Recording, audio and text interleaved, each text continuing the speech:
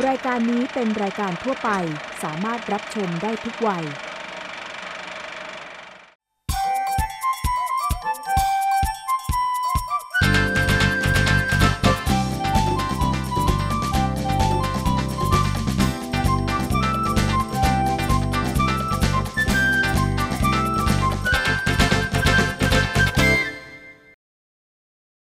สวัสดีครับ Hi, you're watching Hello English, your English program. I am your host, Bukrit Trairat. Now, Thailand is well known for our sweet and delicious desserts, right? But did you know that these desserts also come with a great aroma and smell to it? Now, the way that the aroma is made into the dessert is quite an unusual process. Let me show you. We use these. This is called a scented candle. So if you want to know how these scented candles make our desserts smell great, let's go learn more in English Magazine.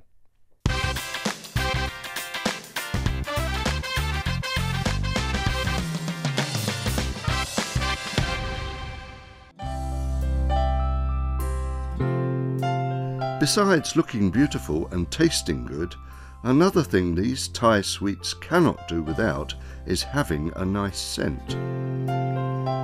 Where did the distinctive fragrance of these Thai desserts come from?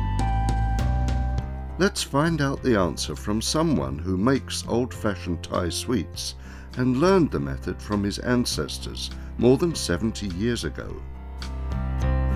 สิ่งนี้ครับคือเทียนอบเป็นสิ่งที่ทำให้ขนมไทยหลายๆอย่างมีกลิ่นหอมของกลิ่นเทียนอบเช่นขนมกลีบลำดวนขนมผิงขนมไทยหลายๆอย่างนะครับต้องใช้เทียนอบตัวนี้ครับ Scented candles are an important accessory for making Thai sweets. It's a delicate task that requires skill, patience, and great care in every step. The ingredients for scented candles are genuine beeswax, sandalwood, frankincense, bergamot peel, and the bark of Elixir reinwort Thai. All of these have to be finely ground. Next is essence of perfume that is extracted from 6 kinds of flowers. And lastly, cotton string for the wick. Preparing the wicks. อันนี้เป็นขบวนการสำหรับเตรียมไส้เทียนเพื่อจะไปควันเทียนต่อไปไส้เทียนที่เราตัดออกจากม้วนใหญ่เนี่ยที่เราตัดออกมาเส้นหนึ่งยาวประมาณ20 เซนเนี่ยเราจะเอามารวมกันแล้วก็จะทาด้วยน้ำหอมที่เราผสมไว้จากน้ำหอมกลิ่นกุหลาบมะลิกระดังงาน้ำมันจันทร์หลายๆอย่างที่เราผสมไว้เรียบร้อยแล้วเนี่ยเราจะฉีดลงไปที่ไส้ฉีดลงไปที่ไส้เทียนแล้วค่อยๆลูบให้มันกระจายทั่วทั้งเส้นไส้เทียนเนี่ยครับพอเสร็จแล้วได้ไส้ที่ชุ่มไส้เทียนชุ่มด้วยน้ำมันหอมแล้วเนี่ยให้เอาไปเก็บไว้ในกล่องสัก2 วันเพื่อให้ความชื้นของน้ำมันนี่กระจายไปได้ทั่วไส้เทียนแล้วถึงนำเอามาควันเทียนต่อครับMixing the scented candle ingredients. ส่วนผสมของเครื่องหอมที่จะผสมในทำเทียนอบเนี่ยครับสิ่งแรกที่เราใช้คือผงกำยานผงกำยานตัวนี้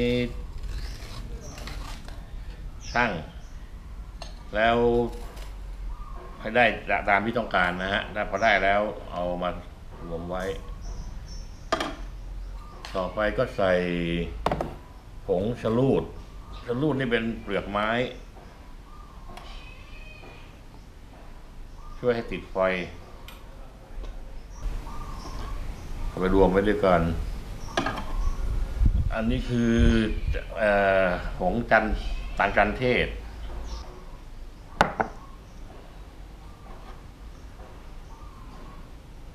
ต่อไปที่จะใส่คือผิวมะกรูดอันนี้ทำจากผิวมะกรูดฝานออกมาตากแดดแห้งประมาณสัก 3-4 วันแล้วไปบดละเอียดเป็นผง อันนี้จะช่วยเพิ่มกลิ่นหอม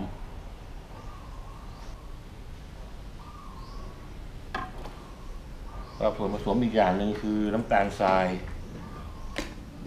ตัวนี้ใส่ลงไปเพื่อให้ช่วยการติดไฟเพื่อให้เทียนอบติดไฟได้ดีขึ้นเมื่อได้ส่วนผสมทั้งหมดแล้วเนี่ยก็คนให้เข้ากันทั้งหมดอันนี้ก็จะได้ส่วนผสมของผงเครื่องหอมที่พร้อมจะไปรวมกับขี้ผึ้งเพื่อควันเป็นเทียนอบแล้วครับ Candle rolling steps. ข้างขี้ผึ้งให้ได้ตามที่ต้องการก่อนเสร็จแล้วเอาขี้ผึ้งเนี่ยไปหลอมให้ละลายบนเตาใช้ไฟอ่อนๆรอจนขี้ผึ้งละลายให้หมดหลังจากขี้ผึ้งละลายดีแล้ว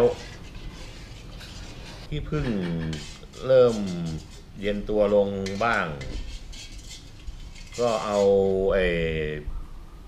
ผงเครื่องหอมที่เราชั่งเตรียมไว้เนี่ยอันนี้ผสมลงไปในขี้ผึ้ง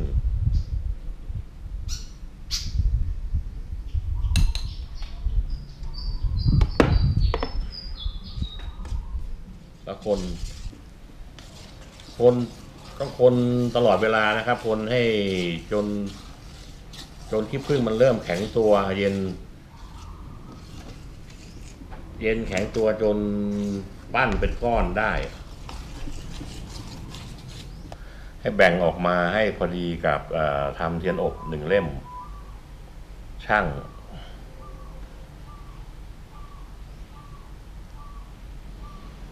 งแล้วแผ่เป็นแผ่นเป็นแบนไว้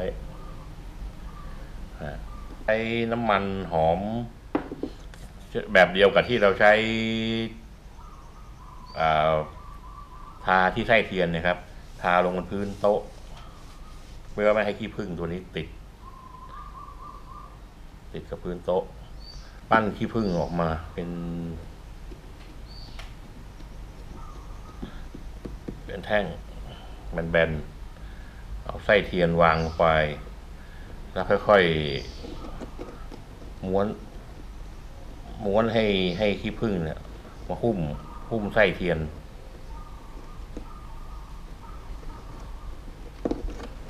แบบนี้ครับพยายามให้ขี้ผึ้งห่อไส้ให้ทั่วพยายามให้ไส้อยู่ตรงกลางครึ่งตัวขี้ผึ้งให้กลมแล้วก็ให้ครึ่งแรงหน่อยให้ตัวขี้ผึ้งนี้แผ่ออกไปคลุมปลายไส้เทียนทั้งสองข้างจนได้ที่แล้วก็ม้วนตัวเทียนขึ้นมาให้ได้รูปอย่างที่เราต้องการพอได้รูปตามที่ต้องการแล้วหลังจากนั้นก็แต่งตรงปลายของเทียนทั้งสองข้างตัดขี้ผึ้งส่วนที่เกินออกไปคลึงปลายให้เข้าที่นะฮะตัดไส้เทียนส่วนที่เกินออกครับอันนี้ก็เป็นเสร็จกับเทียนอบที่ทำไว้ Making scented sweets. การจะอบเทียนอบให้หอมต้องจุดเทียนอบให้ไฟลุกท่วมสูงประมาณสัก2-3 นิ้วนะครับเอียงให้ตัวไฟมันไหม้เข้าไปถึงเนื้อเทียนมันจะได้ไหม้พวกเปลือกไม้หอมหรือว่ากำยานจะได้มีกลิ่นหอมหาภาชนะรองกันพวกขี้เถ้ามันจะหล่นลงไปในขนมเวลาจะดับไฟเทียนเนี่ยให้ดับก่อนเป่าให้ดับก่อนแล้วค่อยใส่ลงไปในภาชนะแล้วค่อยปิดฝาเพื่อให้ควันมันอบอยู่ในภาชนะนี้นะครับทิ้งไว้ประมาณสักครึ่งชั่วโมง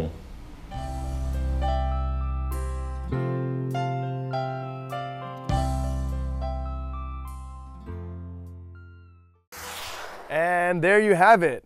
Now here in my hand I have a plate of some Thai sweets. So not only are they really colorful and delicious, but they smell really good. Yes, here, if you don't believe me, smell for yourself. So now you know where the smell comes from. It's very unusual, isn't it? Now up next, our guest is a returning guest who used to be in our show a few years back when she was 14. And she had written her own fantasy novel, which was an amazing thing to do for such a young age. And today, she is back with us to update her success with us. So let's go to Tot now and talk to Nong Bopia in English Club.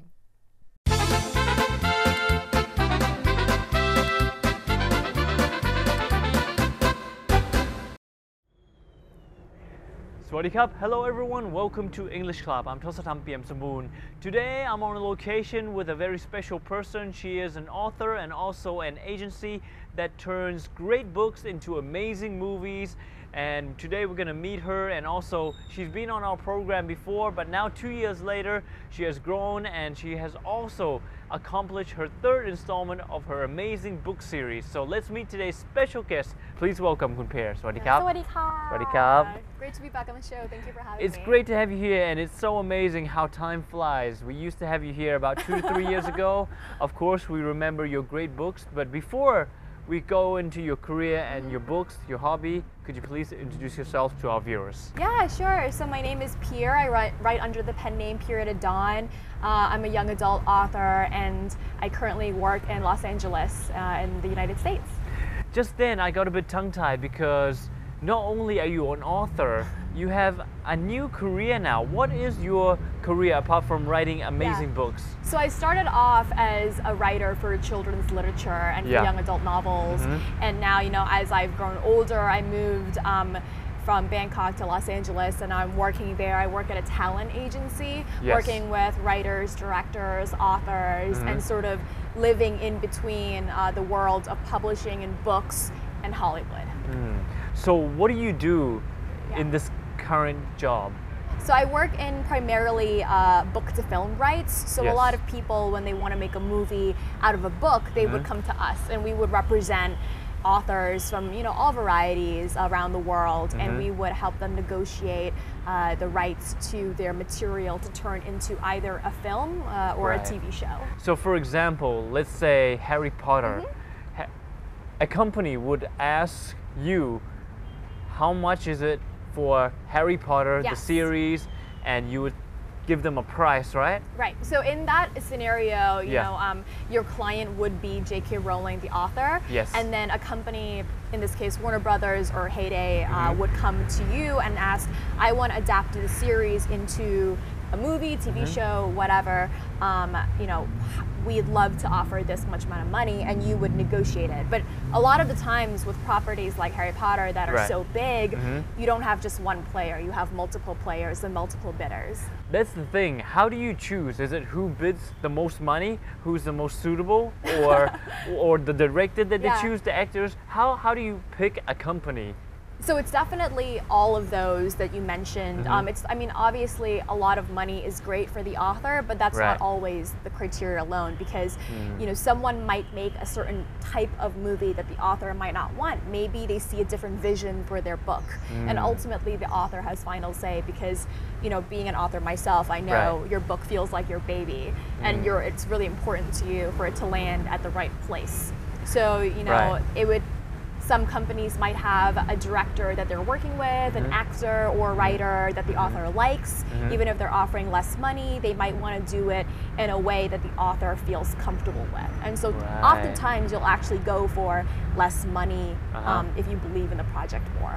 Or it could happen either way. So basically, you're the agency or the coordinator who gets the author to talk with the company who bids for the movie, and however, the author gets the final say. Yes, exactly. But you're a representative for them, right? We represent them and we guide them in the process, because oftentimes if you're an author, you don't really, like, I remember as an author myself, people would ask like, oh, would you ever adapt your books into movies? And I would say, I mean, it's a whole different world. Right. So you're basically working with the writers Yes. more than the movie company, right? Yeah, you're working with both of them and liaising and helping out. And it's really important to have relationships with authors and writers and also with production companies and studios in Hollywood. And obviously you're a writer yourself, so Right. you basically understand. I mean, these are all your amazing books. Look at these each one of these. I remember the first time I saw you, there was only 2 books. Yeah. Now the there's a third third. installment, which is this one, right? Yeah. I remember 2 years ago this was in the planning, and now look at it. It's a polished gem, and look how thick it is. How long did it take you to write this? This one took a lot longer to write because I was in college for a big part of the time, and so Right. I was balancing double majors with extracurricular activities and writing. So the first 2 I know were here, but the third one just came out a week ago. Right. And so far the responses have been really good. Well, congratulations. Thank you so I bet it's much. good because the first 2 installment is amazing. Now, how did you get this job? Going back to the agency, obviously it's a big role. Yeah. How did you get this job? I was super fortunate. So when I was in college, I found out that an alumni actually from the college that I was at worked at this company. Right. And so I found her email and I emailed her my resume saying I'd love an internship. So I started off as an intern working at this company and basically, learning as much as I could, finding out which areas there were and getting to know everything, reading a lot, reading scripts, books, everything I could get my hands on. And then finally, they hired me full time. And I've been there for about 2 years now, a little over 2 years, and it's been fantastic so far. So being there for 2 years, working as the agency, right? Yeah. What is the best thing about your job? The best, absolutely best thing, the thing you love the most? The best thing is I get to read now as part of my work. So I've always been a voracious reader since I was a kid. I mean, obviously with the books. And now I would never have thought or dreamt as a child that my work would mean I would get to read and watch movies as So part this of my is your job. hobby, reading Yeah. and watching movies. Yes. And now you get to do both. Because I've always loved stories. That's the thing, is the essence of it is I want to be a storyteller and I want to help people tell really cool stories and also tell stories myself. And this career definitely allows me to do that. Wow, amazing, Yeah. absolutely. So it's basically your hobby to read, to watch movies, and Yeah. obviously to write as well. I mean, there are perks that, you get to meet really cool writers, directors, actors, and I bet. actresses. Yeah. It's really awesome. And being in an industry where everyone is very passionate about stories and movies. But I love talking with fellow authors, and when they find out that I'm an author too, it creates this really special bond with someone. So it's pretty fulfilling. And basically you're the center as well that connects the 2 sides together. Yes. So it must be amazing. Yeah, living in the middle, very cool. Yeah. So obviously there are great things, but with big roles, great power comes great responsibility. Yes. What are some problems that you face and how did you fix them? Yeah. Well, I was definitely the first, one of the first Thai people to ever break and work in Hollywood. Not from the side of being an actor, but Right. from being, working on the executive side.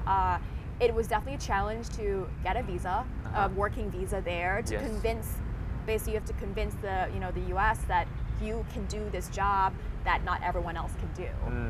So that was a big hurdle for me, was like the work permits, overcoming that, becoming the very first Thai person to break into this side of the industry. But it really gives you a niche because now I'm able to say I have this other international perspective that's able to help. So can you give some inspiration to Thai people? It seems that Thai people are scared to step out of their boundary, or Yeah. they feel that I'm Thai, English is not my first language, Yeah. maybe I can't compete with the other people, but obviously you have such a big role and you're Thai. Yeah. Can you give Thai people inspiration that they can do that? Definitely. I mean, people seem to be surprised when I tell them that English is not my first language. It's Yeah. actually my second language. I spoke Thai up until I was 6 or 7. And I'm still full. I can read, write Thai, everything, and I identify as a Thai person.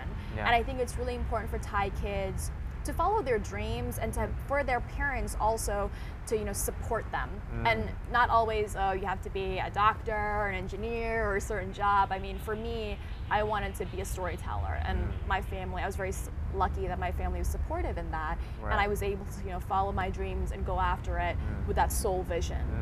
So I'd love to tell any Thai kid out there, if you're watching, that if you have a dream, to pursue it and to just do a lot of your work, research, read a lot, find out, get experience, but also just believe in yourself and that Thai people really can break into the international market. Talking about your English now, your English is obviously great, not just speaking but writing as well. That's why you're an author, writing English books. Yeah. What kind of tips can you give Thai kids watching right now to improve their English skills?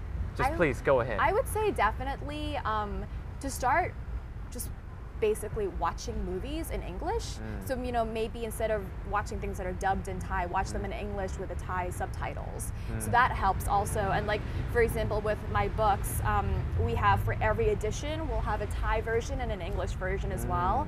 So a lot of kids who want to learn a language will buy both versions and read them side by side. And that way they're able to practice their language, vocabulary, grammar, and really learn along the way. I know people get a little embarrassed in practicing, but you realize that people don't really judge you for an accent there. They're like, oh, you're Thai, of course. Like, so I would just say, just go for it and keep practicing. Okay, so thank you very much and good luck with your third installment. Thank and you so obviously we get to much. see a fourth installment because of the current success that we see in the first, second, third.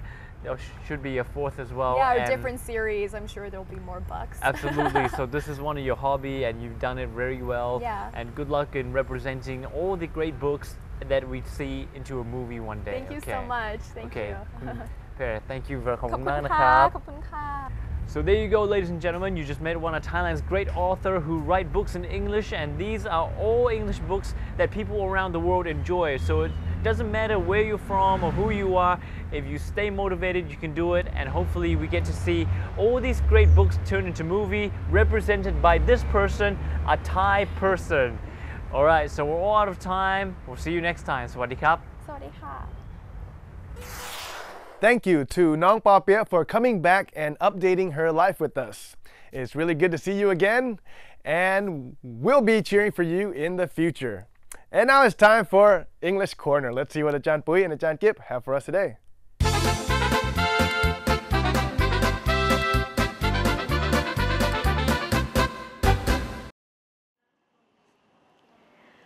สวัสดีค่ะคุณผู้ชมคะขอต้อนรับเข้าสู่ English Corner ค่ะดิฉันปุ๋ยสิตาค่ะ กิฟจิตสุพางค์ค่ะพี่ปุ๋ยขา ค่ะ เมื่อวานกิฟไปห้องสมุดมา เป็นเรื่องที่ดีมากๆค่ะคุณผู้ชมค่ะ ไม่เลยค่ะ โมโหหงุดหงิดสุด โมโหหงุดหงิด ๆใช่ ไปห้องสมุดทำไมต้องโมโหและหงุดหงิดคะ เวลาพี่ปุ๋ยไปห้องสมุดพี่ปุ๋ยคาดหวังว่าห้องสมุดจะเป็นยังไงคะ สงบเงียบ ต่างคนต่างอ่านหนังสือ ใช่ค่ะ ไม่ใช่เลยค่ะ อ้าว กิฟไปเจอคนที่เขานั่งเล่นกันพูดกันเสียงดังมาก แล้วกิฟทำยังไงคะ กิฟเกือบจะหันไปบอกเขาแล้วว่า stop it อุ๊ยแรงอ่ะ ระงับไว้ทัน อ๋อเหรอคะ ค่ะ ดีค่ะ รู้สึกว่าอาจจะไม่ค่อยสุภาพเท่าไหร่ ใช่ คือเวลาเราพูดประโยคนี้นะคะ ค่ะ stop it คือใครทำอะไรอยู่แล้วเราต้องการจะหยุดเขาอย่างเงี้ยเราก็ ค่ะ จะพูดประโยคนั้น ค่ะ หรือ stop doing that อ๋อค่ะ อะไรแบบนี้แต่ค่อนข้างจะแรงมากในกรณีเนี้ยก็คือหยุดพูดเสียงดังหรือหยุดพูดกันได้แล้วอะไรเงี้ยใช่ไหม ใช่ค่ะ แล้วถ้าอย่างนั้นเราจะทำยังไงให้มันสุภาพขึ้นได้ล่ะคะ ถ้าสุภาพมากขึ้นวิธีแรกก็คือเติม please ลงไป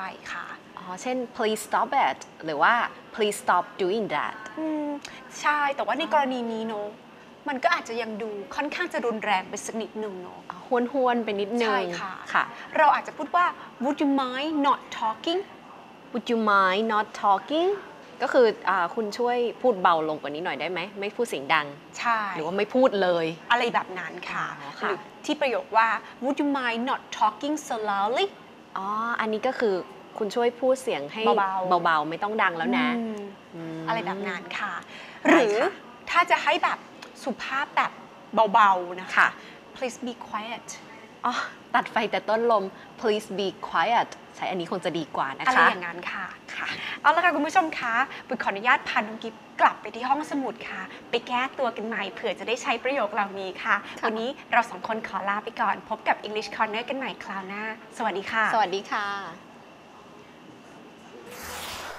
Well, I hope you enjoyed today's show. Unfortunately, it's all the time that we have. If you have any comments or suggestions you'd like to give us, please send it to the address on the screen. And also, check out our show through any of these channels as well. I'm your host, Bukit Tayrat. See you next time on Hello English. สวัสดีครับ